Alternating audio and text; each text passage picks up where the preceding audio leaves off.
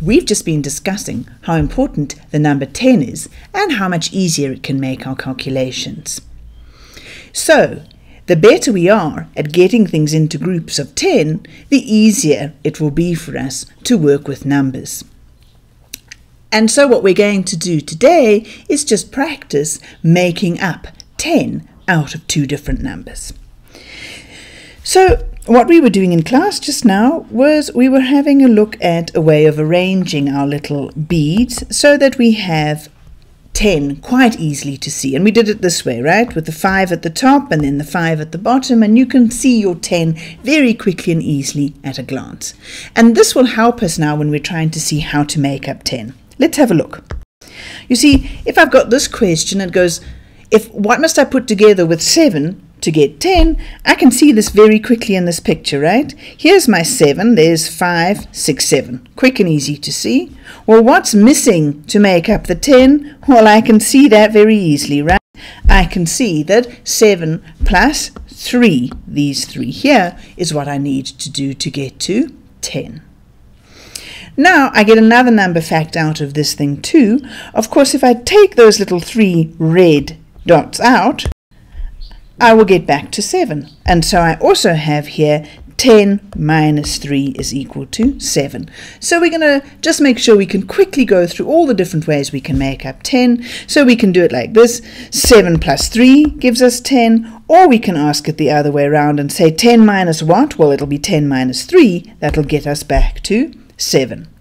All right, so you're going to try these questions as they come up. See how quickly you can get to the answer. 4 plus what will give you 10? Did you see it as 4 plus 6 will give you 10? Next question, are you ready? 10 minus what will get you to 8? Did you get that quickly and easily? That it's 10 minus 2 that will get you to 8. You ready for the next one? 5 plus what gets you to 10? Don't think anyone would have struggled with that. 5 plus 5 gets you 10. Next question. 1 plus what gets you to 10? Did you see easily that it was 9 more that you needed in order to get up to 10? So this we're going to practice a little bit afterwards with our exercises, just making sure that we can get to 10 as quickly as possible.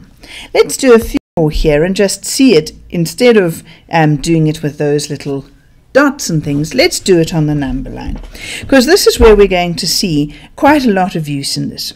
So for example, if I'm standing at 2 on the number line and I want to get to 10, if I know my bonds to 10, well, it's very quick and easy. I know that what goes with 2 to get me 10? Well, it's 8. So if I take a jump of 8 from 2, I'll end up at 10. All right, you try it now. If I was sitting at 4 and I needed to jump to 10, what would the number be I'd have to jump? Did you get it? It's 4 and a jump of 6 will get me to 10. All right, let's do somewhere else. Let's be at 8. If I'm at 8, what jump do I need to make to get to 10? Answer is 2. And this, we can then go, you know how our number line looks, all right? Our numbers just repeat in patterns of 10, so we can answer all sorts of questions here. For example, if I'm at 16, what jump do I need to get me to 20? Well, we know that 6 and 4 make 10, so a jump from 16 to 20 will be a jump of 4. Similarly, if I'm at 12, what jump do I have to make to get to 20? Well, what goes with 2 to give me 10? I know that it's 8, so from 12 to 20, that's a jump of 8. What about 14? If I want to go from 14 to 20, what's the jump I need to make?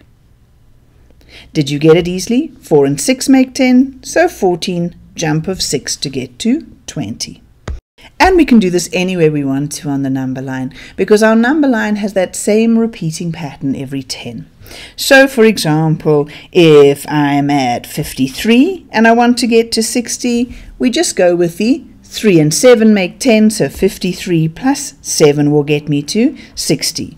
If I'm at 48 and I want to get to 50, well, I know 8 and 2 makes 10, so a jump of 2 will get me up to 50. Similarly, if I was at 41 and I wanted to get to 50, what goes with 1 to make 10? It's a 9, so a jump of 9 will get me up to 50. So, being able to make up a 10, we're going to see, is a very powerful way to shortcut all the calculations that we have to do. We don't have to. If we can do our tens nicely, we don't have to count one by one by one. We can make our nice jumps and our calculations will be a lot easier.